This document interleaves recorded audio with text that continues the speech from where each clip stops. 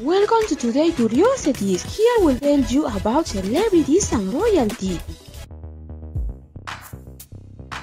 In early 2020, the Duke and Duchess of Sussex announced they were quitting royal duties and moving to North America. Because the Queen's relationship with Prince Harry and Meghan would have been damaged by her alleged decision to erase them from her Christmas speech in 2019, in retaliation to the refusal to spend Christmas in the UK, which led to the couple quitting the royal family. According to the American journalist Christopher Anderson in his new book, Brothers and Wives, Inside the Private Lives of William, Kate, Harry, and Meghan. The Queen looked over the tables where the photographs she had so lovingly selected were arranged.